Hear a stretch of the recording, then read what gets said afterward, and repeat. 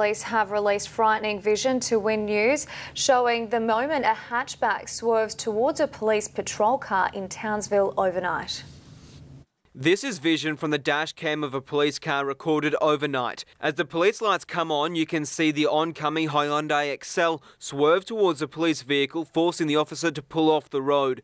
In slow motion, you can see the hatchback without any lights on cut across the turning lane and well into the path of police. The vehicle was observed by police and members of the public driving in an erratic and dangerous manner throughout numerous streets in the Townsville metropolitan area, and police attempted to intercept the vehicle on numerous occasions. However, the Grand Hyundai evaded police on every occasion.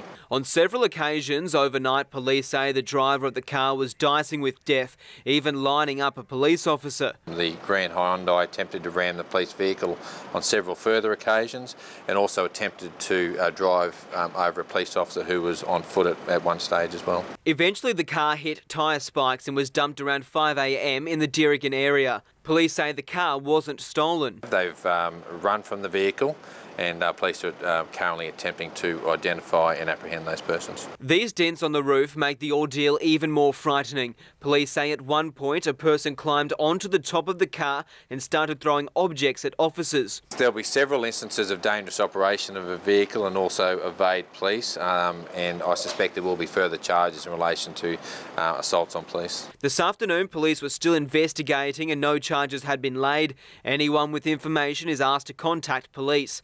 Benjamin Stavala, Win News.